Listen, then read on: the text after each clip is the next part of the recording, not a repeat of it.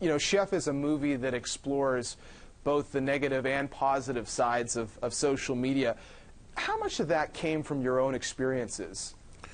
Well, you know, I think our generation is the generation that remembers life before Twitter and now sees the world and what's changed after it. And we've seen a lot of good things happen, and we've seen a lot of people make their lives very complicated.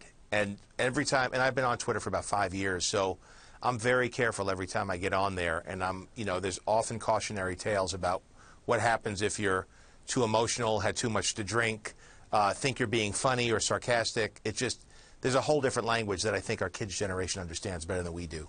Right, and you sometimes pay the price for a negative tweet, but in the case of your film, Chef, there have been so many positive tweets, a lot of momentum. I mean, shout-outs from Anthony Bourdain and Elon Musk and Dane Cook and Larry King, Joe Jonas, the list goes on. What does that do for a small film like this?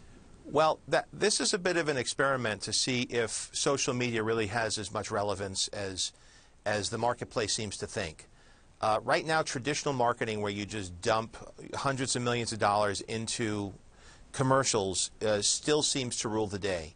And you see these huge weekends that are dictated by very big marketing machines. And I've been on the other side of this. I've been part of that, a film that has had that kind of push behind it. But the question now becomes, can a word-of-mouth film that's well-reviewed and touches a specific audience and touches them in a very sincere way, without a big marketing push behind it, without one billboard, can the word-of-mouth spread thanks to social media? And what's happening is this film has bubbled up from 2 cities to 70 screens to 500 screens and now over 1,000 screens, and this is all thanks to social media. I know you encouraged Robert Downey to join Twitter, and that has sparked some fun tweets from the set of the new Avengers film. When it comes to using social media, what's the difference between how it ends up being used for a film like Chef and how it gets used by big studios? Well, I think big studios, it's just a little bit of it's like nuts on top of a sundae. I mean, it's fine to have it, but it would work without it too. A film like Chef, or a pop-up restaurant, or a food truck, or an art gallery opening, or a stand-up comedian, that size of an audience and the independent film world really is impacted by social media. A peer-to-peer recommendation holds a lot more weight than a commercial that tells you how great a movie is. Well, speaking of peers, we mentioned Elon Musk. He's a friend, obviously, in the case of the Iron Man film. He was part of the inspiration for the Tony Stark character. Just out of curiosity, is he an investor in Chef? Well, he's not an investor in Chef, but he's a guy that I've become friends with through the course of working on Iron Man. Iron Man 2 we actually filmed at SpaceX, which nobody really heard about yet. Now everybody knows about SpaceX, but if you look at Iron Man 2, Justin Hammer's evil weapons factory was SpaceX.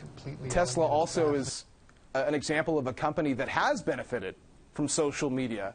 All the positive press surrounding them has enabled them to, for example, avoid doing things like doing their own TV spots. I would love to know if you would ever have any interest in directing a TV commercial for Tesla at some point. For Tesla? Yeah, I'm a Tesla driver. I signed up. I put my name on the list because Elon was a friend and he was nice enough to let us film at his factory for free. He did a cameo for us, and I said, "Oh, he's making a car. Let me sign up for his little car. Let me make the guy feel good." and then I was one of the first people to get one, and it turned out to be Car of the Year. It's amazing. I sold my other car. I thought it would be like a second car, and I haven't looked back. It's an amazing product, and I would definitely not just endorse it here as a consumer, but also I would do a commercial for him any day. I think it's changing the industry in a good way. Well, speaking of new technology, right now we know there is a push in Hollywood to get FAA approval for the use of drones in productions and films. What do you think about all that? What do you think about drones in films? The use of technology to help keep a set safe is a good thing.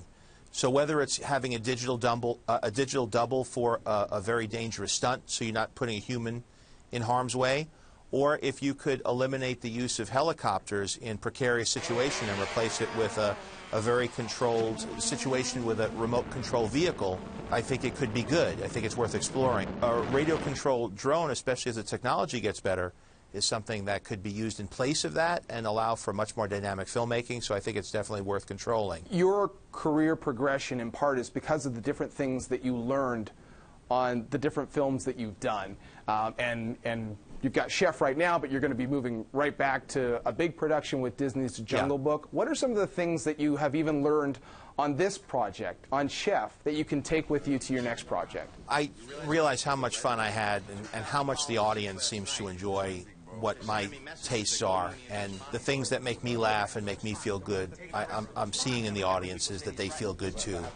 And when you go through a studio development process, it's very, very easy to lose track of that. It becomes a big committee, it becomes a lot of people. If you really speak from the heart and do something really wonderful and sincere, I think it's refreshing in the marketplace. And if you could, it's nice to carry that sensibility into the big movies. And I think when we made Iron Man, just the cast that we put together and the tone of that film was the same tone I would use in an independent film, and the same type of comedy I would use, and the same type of casting. And the tone of Iron Man ended up being something that, although offbeat, was successful, and now there's a whole Marvel universe that's consistent with what we did on the first film.